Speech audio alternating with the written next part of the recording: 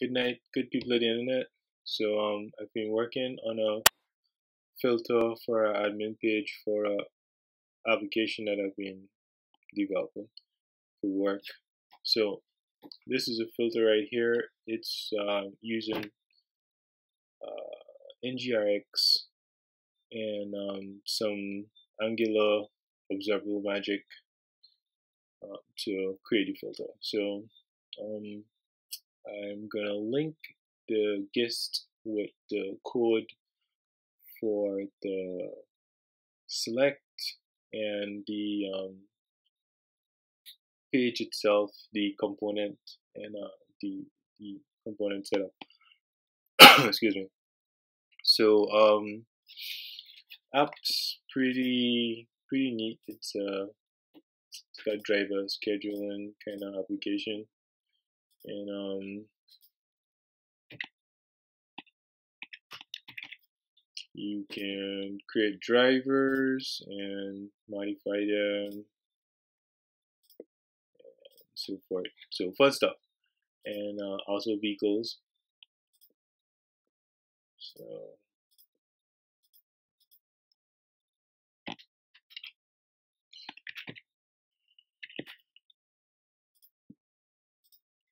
same thing with this.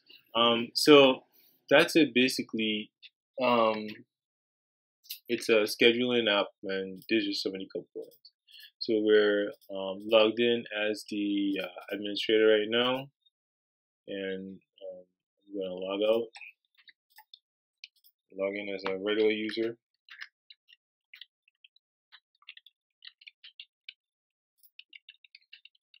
And I'm gonna go to my inbox over here where I have all the trips that I have scheduled.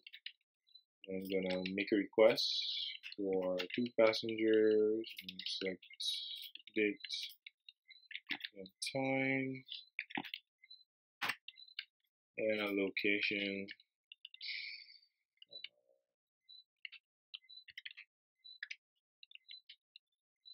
Destination is the reason is submit my request. So the request gets submitted here. It's ordered in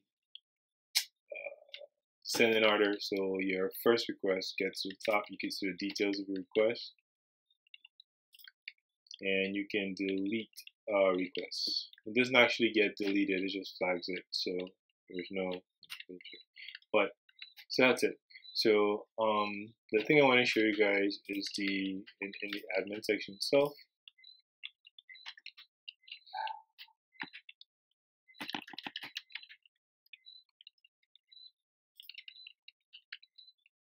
And that is this little setup that I have here that I'm working on, where you'll be able to click on a request and then work with it. So right now, all the requests in here are pending because the admin section is not finished yet, so I haven't set that up where you could change the statuses and so forth. But I implemented this nice little search feature that's up here as an automatic search filter where I can filter by username. So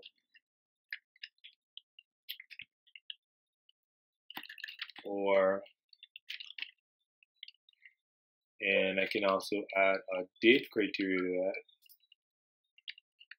And I can select everything that's rejected, which is going to be nothing right now, or pending, which is going to be that. And as I clear it, it updates. And the format is out here too. So how this works is there is admin component and the NGXS state where there's a selector. So this selector that's in the guest is where all the magic stuff happens. It basically takes in the search object and then it splits the search object among different filters.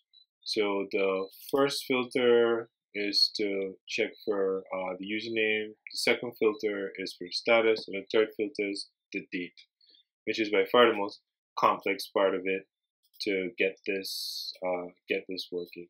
And then the last thing we do here is if none criteria match, then it just returns the object itself. So what happens there is none of the criteria are selected, none of the criteria match, it'll return everything. So that's what you get initially when the page loads. You get everything being returned. So it runs the initial filter on the init. So in the admin component itself, in the init, it's very simple. I am connecting to the form, the admin form itself, which I have created over here, and I am listening for value changes. I am piping value changes into, and then I am kind of chunking the input using the debounce time of 400 milliseconds. So the server doesn't get overwhelmed, the application doesn't get overwhelmed by all the things that the person is typing in it. Then I'm subscribing to that feed, and I'm passing that farm data to my NGXS select.